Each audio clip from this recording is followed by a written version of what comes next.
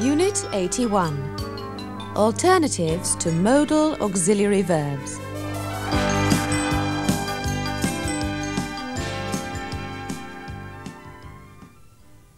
Speaking and listening. Obligation and permission. Listen. Please welcome, from America, Mr. Bob Allen.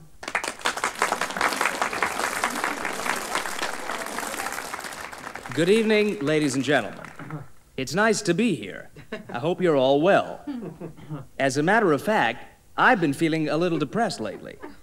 I saw my doctor a couple of weeks ago. I said, "Doctor, I'm depressed. I'm in show business, and I can't sing, I can't dance, I can't act, and I can't play a musical instrument." She said, "Well, you'll have to find another job." I said, "I can't do that, doctor. I'm a star." Actually, I took singing lessons once. After a couple of lessons, I said to my wife, "What kind of songs should I sing?" She said, "You should sing Christmas carols.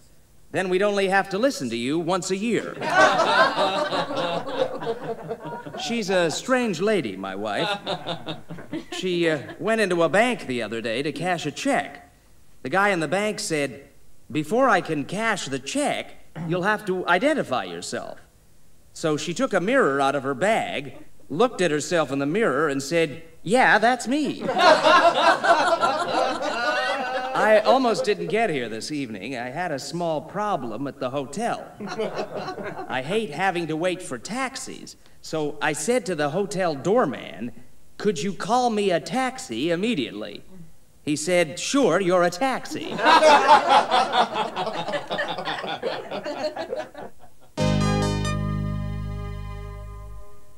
Listen. I was telling you about my doctor before. She has some strange patients. There was a guy there once who thought he was a dog. I was talking to him in the waiting room. He was sitting on the floor looking really depressed. I said, "Why don't you take a seat? You'd be more comfortable." He said, "I'm not allowed to sit on the furniture." We're having a great time here in Britain. My wife is with me on the trip. Last weekend, we were in Wales. Beautiful country. We took a little train through the hills. A little country train stopped every 2 or 3 minutes at little stations, and it went so slowly. It was incredible. I said to the driver, "Can't you go a little faster?" He said, "Yes, but I'm not allowed to leave the train." Thank you, ladies and gentlemen. It's been nice talking to you. Good night.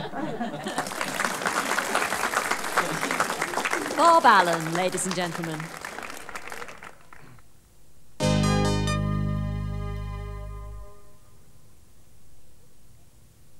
Ability. Listen. Bob Allen, ladies and gentlemen. He certainly seems to meet some strange people. Actually, I have a friend who's a little strange. I saw her the other day. She'd just got back from a holiday in Switzerland. I said, "What did you think of the scenery?" She said, "I couldn't see much of it. There were a lot of mountains in the way." And my neighbour's really strange. Mr. Hepplewhite. I used to see him in his kitchen every morning, standing by the window, hitting himself on the head with a loaf of bread. I couldn't understand it. Anyway, I didn't say anything. Then one day he was standing there, hitting himself on the head with a chocolate cake. Well, I couldn't stop myself. I had to ask him about it. I said, "Every day you hit yourself on the head with a loaf of bread, but today you're hitting yourself on the head with a chocolate cake." He said, "Yes, today's my birthday." Strange.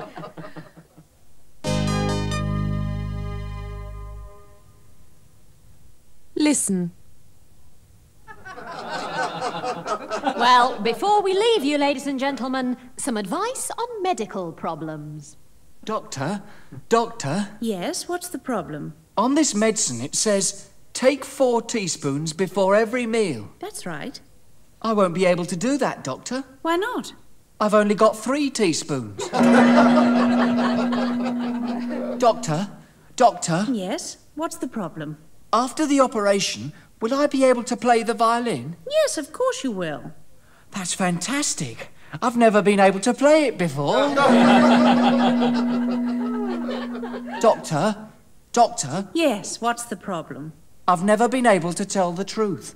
I can't stop telling lies. I don't believe you. Doctor, Yes, what's the problem? I've never been able to talk to people. Everyone ignores me. Next!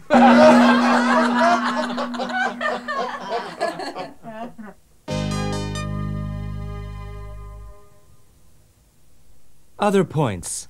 Listen. Hello, Norman. Hi, Frank. Stella. Hi. Are you doing anything later this evening? We're going for a meal. Perhaps you'd like to join us. Thanks, but I'm meeting my cousin. Daisy? Yes, we're supposed to be meeting here at 7:30, which is bound to be late. She usually is. She won't get here until after 8. I'm willing to bet on it. I saw her yesterday. Who, Daisy? Yes. You know what she said to me? What? She said, "Let me give you some advice. Never forget, if you're wearing one red sock and one blue sock, you're bound to have another pair like that in the cupboard."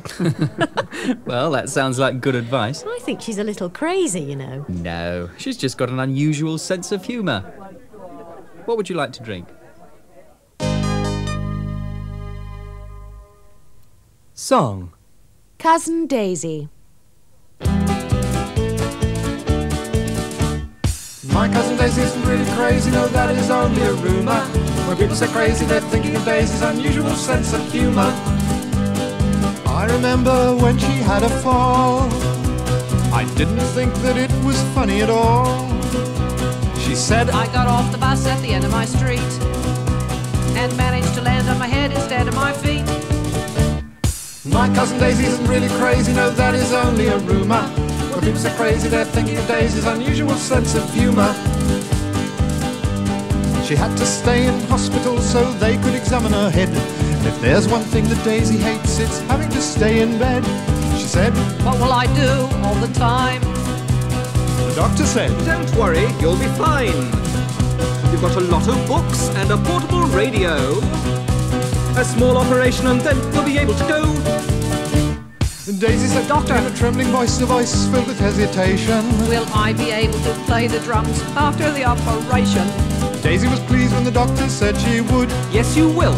She said to the doctor, That's really good. In fact, that's what I call a miracle cure.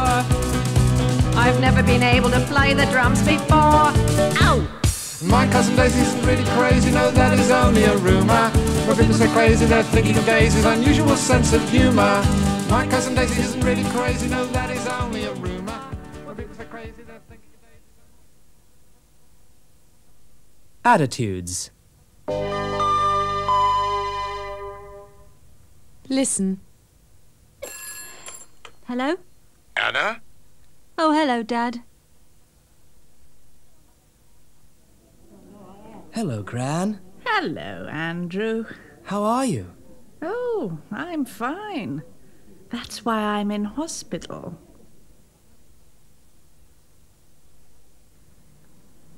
Uncle William. Elizabeth, this is a pleasant surprise.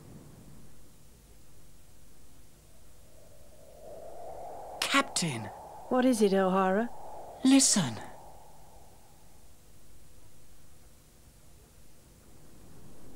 It is vital that no one be allowed in and that no one be allowed out. No one at all, sir? No one at all, Sergeant. Ladies and gentlemen, to open this year's travel fair, Mr. William Jones of Sunshine Travel. We'll have solved all the world's problems. Dr. Winter, do you agree with that? No, I don't. What do you think, Doctor? Well, Mr. Lincoln, I think you ought to stop smoking. Listen and repeat. What do you think, Doctor? What's the problem, officer? We'd like your opinion, Professor. Waiter, there's a fly in my soup.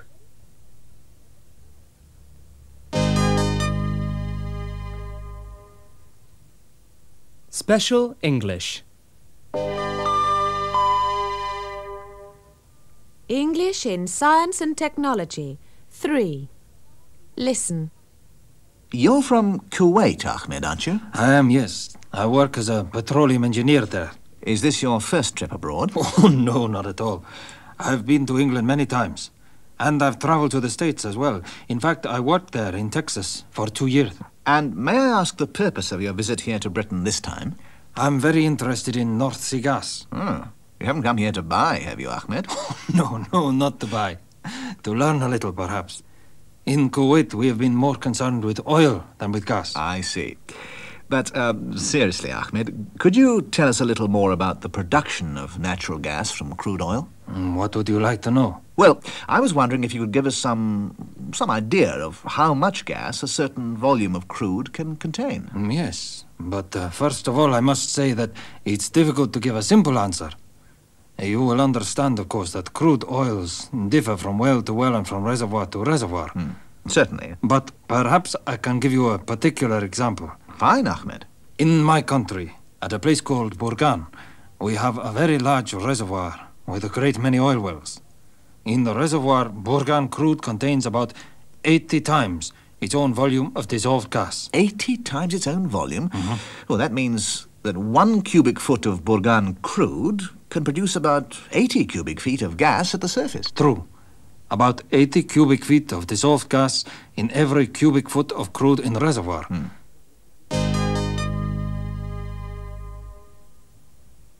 Synopsis. Dialogue. Please welcome, from Newcastle upon Tyne, Mr. Bill Jones. Good evening, ladies and gentlemen. It's nice to be here. I hope you're all well. As a matter of fact, I'm not feeling very well myself.